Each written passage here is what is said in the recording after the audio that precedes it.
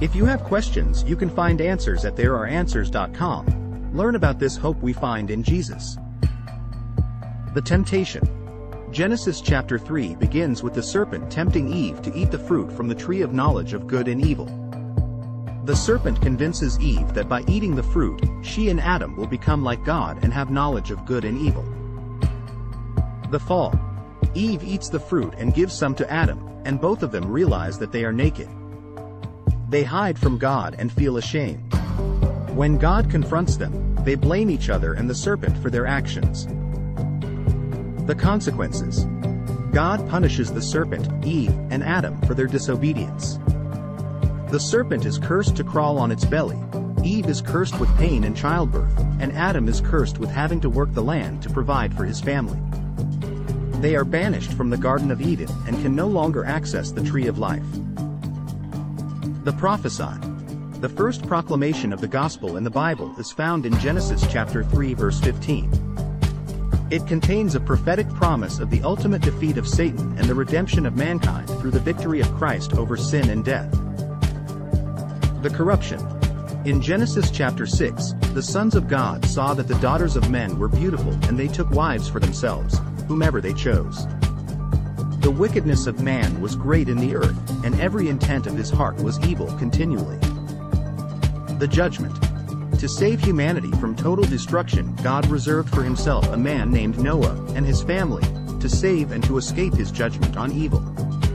Noah was obedient to God and obeyed his instructions to build the ark that would protect him from the wrath to come, as we find now in Jesus. The wrath. In Genesis chapter 7, the great flood came upon the earth for 40 days. The evil and corruption that terrorized the world was destroyed.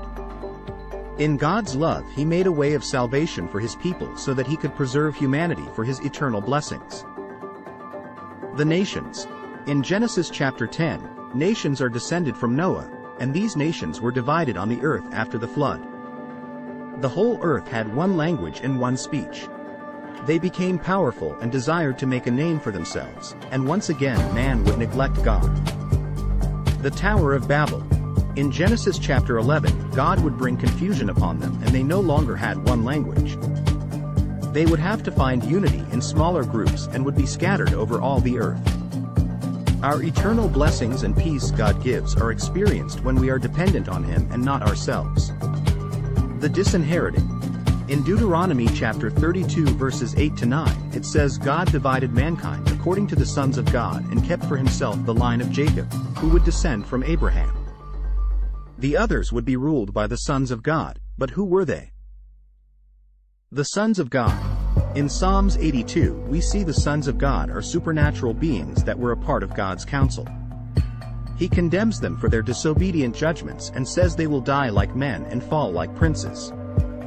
Again, God would be neglected. The plan. In all of this, what seems to be chaos, God is establishing his redemptive plan through a people, a nation, and ultimately a person.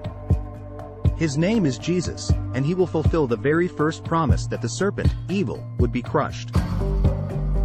The conclusion. When everything seems to be going wrong and it doesn't seem like God is near, know that in all the chaos he has a plan. His love for you is greater than you can imagine, and he will never leave you nor forsake you. If you have questions, go to thereareanswers.com and learn about the Christian faith, and always remember, God loves you. Stay tuned for more videos as we journey through the Bible.